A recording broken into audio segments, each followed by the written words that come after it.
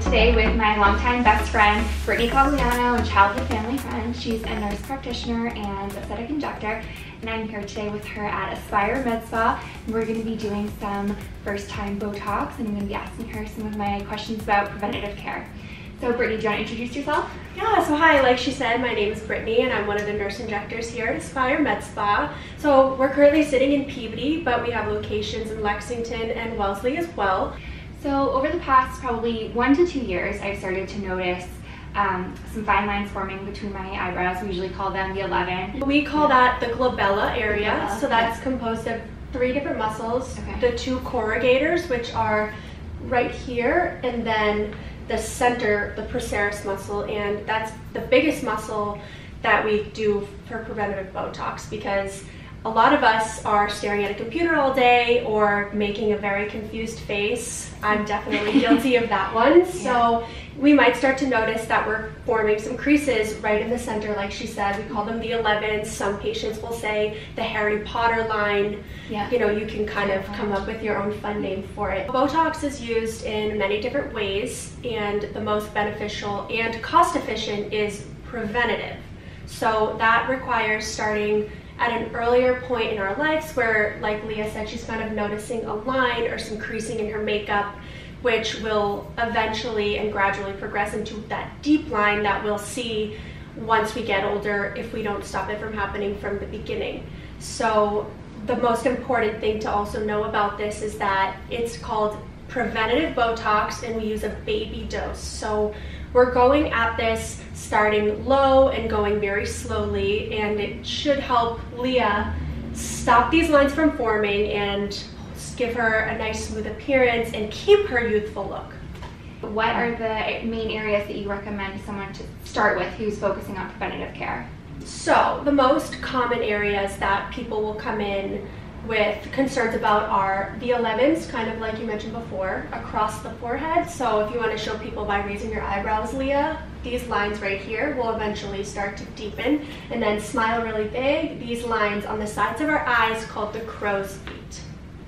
One of the things that I thought is that it was actually going to be filling in the lines and kind of you know, tightening the muscles, but what you explained to me is that it relaxes the muscles. Is that correct? Yeah, she's right. So a lot of people think that because some people will have a really tight appearance, that Botox is a tightening mechanism, but it's actually the opposite. The way it works is we inject it into the muscle, and at that local area, it actually relaxes our muscle, which allows our skin to spread a little bit, kind of softening those lines, which is our goal.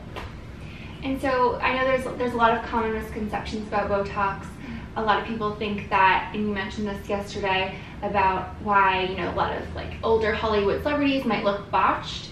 And can you explain why that's not the case with preventative care? Yeah, so there are a few reasons as to why some people might look unnatural.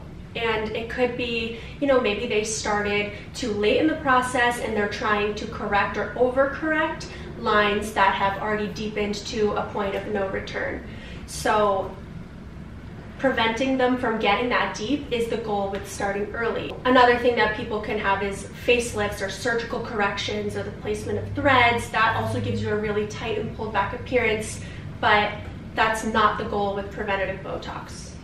So when we do Botox in the 11, or correct, tell me the right name. The glabella. Glabella. So when we do it here, so it's not actually going to be correcting anything. It's just going to be preventing me from squinting, and I feel like I'm always staring at a computer all day long, and I end up staring at it like really hard. So it's going to be preventing me from making that face so severely and preventing those creases from forming. The goal of this is strictly to soften and to give this skin a smooth appearance. It's not to freeze our face. So Leah, after our treatment, is still going to have some movement, and she's still going to be able to make the expressions that she always has, just not to the degree and the intensity that she's really furrowing those brows and creating those lines, which a lot of us do subconsciously. So Brittani, I'm coming to you because I know you. I know you've been properly trained. You've educated me so thoroughly, and I feel 100% confident with you. but how do you know that Botox is safe, and how do you know that you're going to the right injector? Yeah, Leah, that's a really good question, because there are a lot of injectors out there, and it's important for people to do their research and, you know, do their homework to make sure that they're going to a reputable spa, salon, or nurse who's going to treat them. So some things that are good to know is a lot of salons offer a points program called Brilliant Distinctions, and that's brought to us by Allergan, who is the maker of the Botox brand of neurotoxin, and they also make a lot of the fillers too. So any salon that offers Brilliant Distinctions, or where you can use those points and they talk about that, is a really good sign. Also, you always want to ask about the credentials of the injector and wonder, you know, are they experienced, or do they follow a specific safety protocol? What are they going to do if something goes that's unplanned? Also, you want to see the product, so you want to make sure that it's being mixed correctly, and it's a good idea to ask, you know, can I see the vial? Because sometimes, you know, I've heard horror stories from people who have been injected with maybe a combination of different products, or maybe the wrong reconstitution, so they're coming back saying, you know, I got all these units, but it's worn off a lot quicker than before. So we want to make sure that, you know, you're getting what you're paying for, and that the person is qualified. It'll take approximately 2 weeks for you to see the full results. That's really interesting. I'm so glad that you brought that up, because, you know, when I was doing my research, I didn't come across that until you told me that. So if I left here today, kind of didn't notice the difference, I think I would expect to notice a difference. So I think the way that you explained it and how it works over time is really, it's good to know, and it's good to have that right expectation going in, that it does take about 2 weeks to fully see the effect. So yeah, if you want to get started, we can take you guys into the treatment room and you can see how it's done. Let's go. We are gonna go back into the treatment room. Let's do it.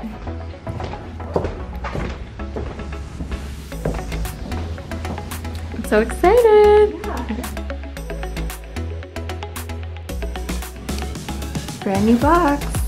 Yes. Can't even tell at all. Wow. Okay. Cool.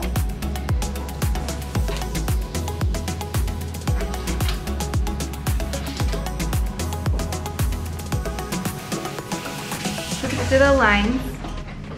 This is the part where we always talk about, you know, how much are we going to use? What is the average amount per area?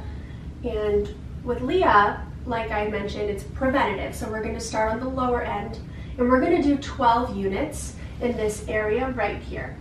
And if we were to do other areas today for Leah, if that's something that she decided, then we would do 10 additional units across the top. So that would be a total of 22, and then 6 on each side of the eye. So that would be 12 more for a total of 34. Okay. So that's kind of what somebody can look at on the lower end as a first-time person getting Botox or Xeomin. Botox is kind of the tissue and Kleenex version of the neurotoxin world. It's just the brand. There are others like Xeomin, which we also have here. If you hear that at a spa, totally safe, a product that works great. A lot of patients either don't notice a difference between that or Botox, or they prefer it over Botox. It's an individual choice. But today we're going to be using Botox for Leah because I have it all reconstituted and mixed up already. I did just say a really scary word, neurotoxin. What does that mean? That's a good point. And I know that that sounds really intense and really scary, and of course it does. I'd be concerned if someone wasn't scared off by that word. But it's important to know that it's being delivered to a very localized pinpoint area. We're placing it exactly where we want it to go, and it is really, really small amount of product. The majority of what we're placing is just normal saline that's combined with it. So a completely brand new, fresh out of the box vial of Botox to you and I, to the naked eye, looks completely empty. So that really goes to show you how little product that we're talking about. So how does the neurotoxin work? I know it breaks down protein, right? Mm-hmm. Yeah, so we're placing it in a muscle that we want to relax a little bit. We want to take some of the movement away, not all of it, and a little bit of the, you know, the science behind why do we move, how do we move. We have neurons, motor neurons, that send electrical signals to our muscles, which creates motion. Okay. And what the Botox or the neurotoxin or the zoom in, whatever product we're talking about, is doing is it's blocking that step of the chemical signal for movement from getting to the muscle.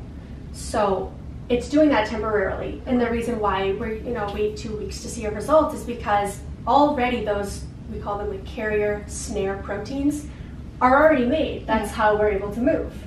But they need to, run their course and break down. But, this product is not allowing us to create more for about 3 to 4 months of time. And people who exercise frequently, really vigorously, tend to metabolize it a lot faster. So more on the 3-month side, maybe even sooner than that. So that's another thing to keep in mind. All right, so should we get started? Yeah, let's do it. Okay, so.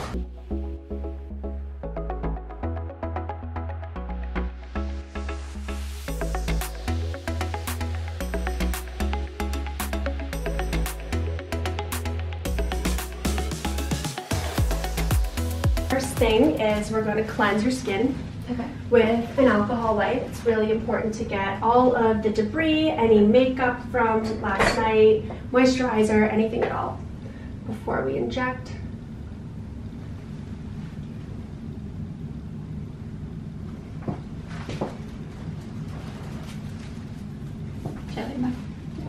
We're going to do that twice. Now, Leah, if you could make that angry fur on your brow face for me, thank you. All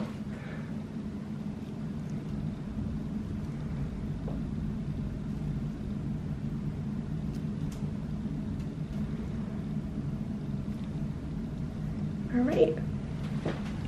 So scary.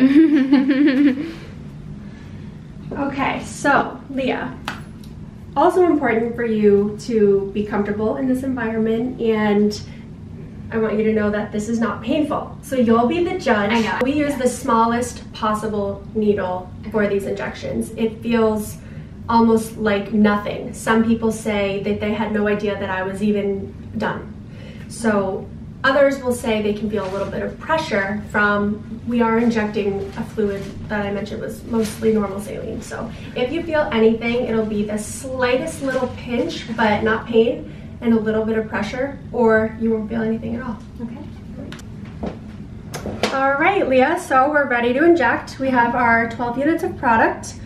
And just relax, take a deep breath, and here we go. You're just gonna feel a little pinch right now. And that's it.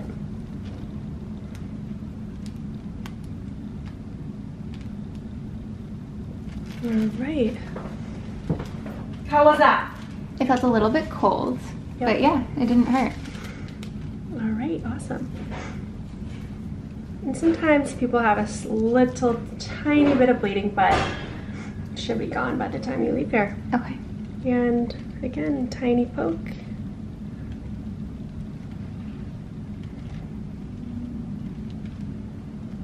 Another.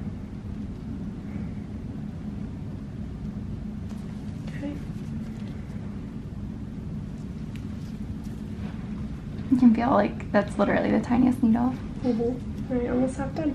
So you can see that Leah has little, what we like to call blebs under her skin. That is the fluid that we just placed, but that will be gone by the time she walks from here to back to the lobby. Cool. It felt like a little like poke, but not like pain. All right, tiny bit here again.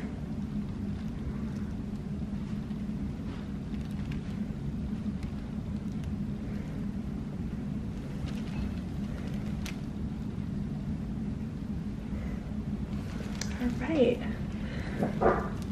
So that's it. That was it? Leah, so that concludes our treatment for today. Wow, that was so fast. Not bad, right? No, it was literally so fast. Yeah. So you can attest, not painful? No, not painful. A little cool.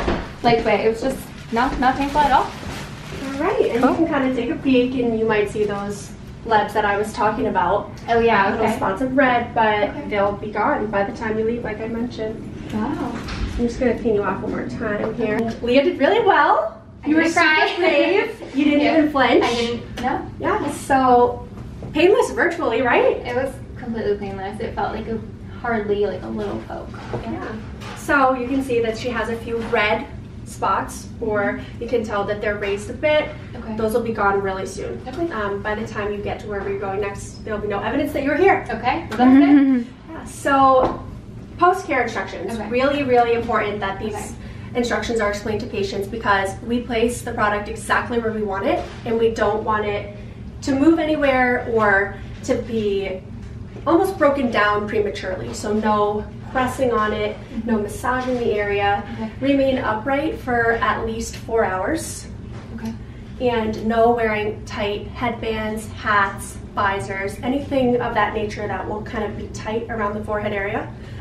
And also avoiding alcohol or Tylenol, Motrin, Advil, aspirins, ibuprofens, whatever product might act as a blood thinner. Sometimes you should check the supplements people take. Those also have blood thinning components too sometimes. So, and it's just about the bruising risk. So she shouldn't bruise. She had very, very minimal bleeding. I don't suspect that she'll bruise from this treatment, but those things that thin our blood could increase the risk of a bruise or prolong that bruise. Yeah, so no exercising for the next 24 hours. Good to know. All right, awesome. Well, thank you so much. I can't wait to see how it looks in 2 weeks. Yes, exactly. Yep. So 2 weeks she'll notice these results, and then Leah, you can come on back then if you decide that, you know, we hit it good, but you want a little bit more, because like I said, we started at the lowest minimum dose. So you can come back for more, or if you decided that you wanted to start on another area, we can do that too. Yeah. I'd love to get your thoughts on where else. I know you mentioned the 3 main areas, but what do you recommend for me next? So honestly, this is a very individual decision that needs to be made. So all of these things are done based on what bothers you when you look in the mirror. And oftentimes what we're doing is correcting things that only you yourself are noticing. We are usually our own toughest critics. It's true. So you're obviously a beautiful, beautiful girl, and I definitely don't think that she needs anything more, but this is a preventative treatment. So we all, no matter what age we are, what our genetics are, we will all form deep lines and creases over time. So doing all the areas that we talked about, being the forehead as well as the sides of the eyes, the crow's feet, would be a great preventative treatment. Is it necessary? Absolutely not. Do you need to do that starting now? Absolutely not. Okay, so I could wait a little bit longer on those areas? Yeah, you can. You can definitely wait. You're still very young. Your skin is still very young. It's glowing. And we got the area where you started to notice those kind of fine lines. So when you feel that way about those other areas, then you can come on back. Okay, awesome. Cool. Yeah. Well, I feel good to go. Thank you. Awesome. Great. Well, thank you for coming. Thank you. So I feel great. I'm all set. It literally felt like nothing on my face, a little bit of pressure, but nothing at all. And I can't wait to see the results in 2 weeks, which I'll totally share with you guys. But in the meantime, Brittani is making a special offer for us. Botox is normally $14 per unit, and if you book directly with Brittani, I'll put her contact information below, it'll be $12 per unit. Yeah. So thanks, Brittani. We're so excited. Yeah, and surprise, Leah doesn't even know about this yet, but if you book and say Leigha Gardner's name, or you found me through Leah, or you saw this vlog and you really appreciated the content and you had some questions and you wanted to learn more, you get a free HydraFacial. Really? Yeah. Woo, okay. Which is a $200. So contact Brittani. Yeah, so if you contact me and you specifically say that, you know, you got to me through Leah, you'll get a free HydraFacial. It's typically $200. And we would do that. HydraFacial is amazing. We would do it before the Botox treatment, so make sure that you book time for both, if that's something that you want to take advantage of. Okay, awesome. Well, I will be back for my HydraFacial. Like we've already talked about Botox or its human being a preventative treatment, there are also some other uses for it, whether it's medical or for aesthetics, purely. So some other things that people like to do that require minimal units on the face are a brow lift. So we would add a few units right here, and it gives females a really nice lift. It kind of opens your eye a little bit and A lot of people will like to do that because if they notice they have creasing on their makeup or it's difficult to apply eyeliner because you know, maybe they're having some skin laxity start, it's another way to kind of pull up this area. So that's an option. Yeah. Another option is some people feel like they have a droopy tip of their nose. So we can put a few units, 2 or 3 of Botox right here in this area, and that relaxes the muscle inside there, which will just give it a small lift to the tip of the nose. Also, we can do what's called a lip flip. So we'll apply a few units to the muscle right here, which will increase the amount of red or pink show of our lips. So it gives the illusion of having larger lips without actually adding volume. That's so interesting. Yeah, so those are some aesthetic options. And another thing that patients will come in kind of feeling a little bit self-conscious about is that they have a gummy smile. So they'll say to me, you know, when I smile in pictures, you can see so much of my gums, and you know, I wish that wasn't the case. You know, how can you help? So we can use Botox, and we'll inject it right here, right around the mouth, and very small dosing. And it'll bring the top lip down a bit when you smile. It won't change the way that you look. It won't change your face. No idea you could do that. Yeah. Wow. And it doesn't change the function of your mouth either. So you'll talk the same, you'll eat and drink the same. The only thing that will change is that when you're smiling, you won't see those gums anymore. That's so interesting. I had no idea that you could use Botox for all of those things. Yeah. And then from the medical side, there's a use of Botox that's been, you know, around for a long time. It has really positive results, and the patients are often so relieved after they come in and find out that there's a treatment. So we all know those people that have really excessively sweaty underarms. We're all guilty of feeling that way here and there, maybe if we're nervous or middle of summer or overexcited or anxious about something. But there is a condition called hyperhidrosis where those people are experiencing that daily. Even when it's cold, or they're not nervous about anything at all. But the good news is we can fix that. That's amazing. Yeah, with Botox. So that treatment requires about 100 units total, 50 on each underarm. You'll come in, we'll add some topical numbing, and we'll do just like we did on Leah's forehead. We'll do that in the armpit. But it's not felt by the patient. Important to know, it's not ticklish or anything. We'll numb you beforehand, but that makes sense. It stops the sweating. You do a lot more than just Botox, so tell me what else you do here at Aspire. In terms of other treatments that I offer here at Aspire, I do dermal filler, which some people know as Juvederm or Restylane Silk or any other kind of radiates Restylane product.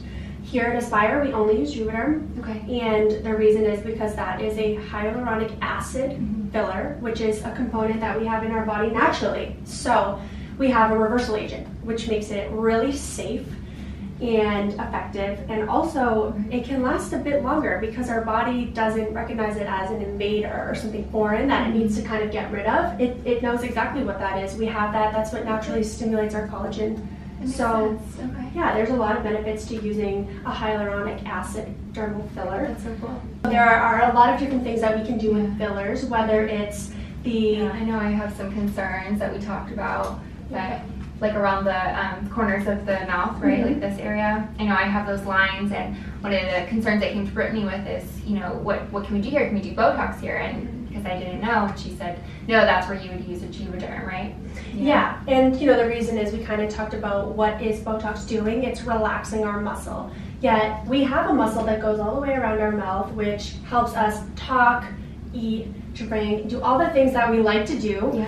And we don't want to kind of compromise that at all. So the other treatments of we're placing really small, like micro amounts of the product around for that gummy smile or that lip flip, but we wouldn't want to do anything further down here or something that would require more units, because then we would impair those other functions that we need.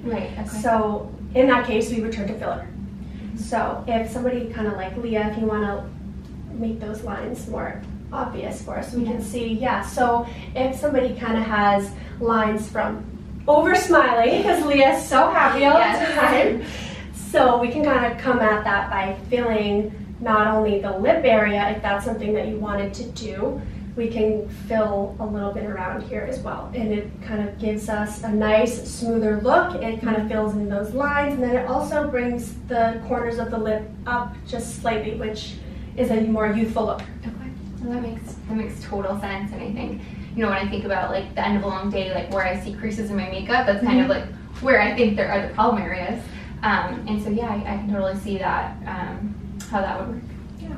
Another common thing that people feel bothered by is these lines right here. We all have them. Yeah, I do too, yeah. And sorry, I didn't mean to interrupt you, no. but yeah, no, they're another bother, yeah. So we all have them. Some people have them deeper than others, but another thing that we can fix with filler. So we never want to take those lines away completely, because like I said, it is what makes us look natural. We don't want to look unnatural. We just want to look more youthful and well rested, honestly. So, and that's what even when we're not. Yeah, even when we're not. We're fooling people with these treatments. But you know, so with filler, how do we fix these lines? Is we attack it where the problem is originating, which is from up here. So people who are coming saying they have really deep lines here, Leah does not. I'm just using her as the model because she happens to be here. But lines that are really deep here on some people are caused by the drooping of our face. As we get older, we have fat pads in our face that start to deteriorate and we'll lose volume, causing drooping and deeper creases. So when we add filler to the cheek area, we pull the skin right back up and create a solution to the problem from its origin, instead of just going in at this area and filling it instead. I did not know that. That's so cool. Okay. Yeah. And it offers a lot of bang for your buck, as they say. So not only will it give you a nice contour, a very subtle, but a little contour and definition in your cheekbone, it'll soften these nasolabial folds, we call them, and it also can kind of lift from any area here, just slightly. So you kind of get correction or enhancement of 3 places. That's what I had no idea that's how you would handle these. And also the obvious Kylie Jenner lips. Yes. So whether it's because you want more volume or you have really obvious asymmetry, or you have volume loss from aging and now we have lines in our lips. Smoking, excessive straw use, or just aging in general can all be factors there. Sun exposure as well. That is a very, very big component of aging and damage to our skin. So avoiding those things, and then, you know, if it's something you can't, then you can come here and we'll attack with filler. But we can do some lip filler, we can do it really naturally, or if somebody wants a lot of volume, there's other products for that. We can also do some jaw contouring. That's another thing that's been, I feel like a lot on Instagram. I've been seeing pictures of people wanting more contour in their jaw area with filler. Okay, and that you use filler, okay. Yeah. That's interesting. And you do it like along the jawbone, or? Yeah, so if you want to turn your head over there, Leah, we can do some filler right here, which would just create a little bit more definition while also acting by pulling back the skin a little bit here. Oh, okay, so, that's interesting. And it's important for you guys all to know that nobody needs any of this. Right. This is all stuff that we want to do. Our little insecurities. Yeah. This is not anything that people need to do. Everybody is beautiful regardless. Aging is a beautiful thing. It's natural. We all go through this. But some people have a little insecurity about a certain thing, and if we can soften it or slow down the process, then that's why you come see me. Yeah. I'm so glad that we got the glabella taken care of today, because that was my biggest concern. It was bothering me a lot over the past probably 6 months. So I knew it was time to come in. So I'm glad, and I can't wait to see the results, and hopefully I will stop, you know, making such a scowl at my computer all day long. I'll have to work on that on myself anyway. But yeah. Well, thank you, Brittany. Thank you for coming. It was great having you. You'll have to let me know 2 weeks from now how you feel. I will.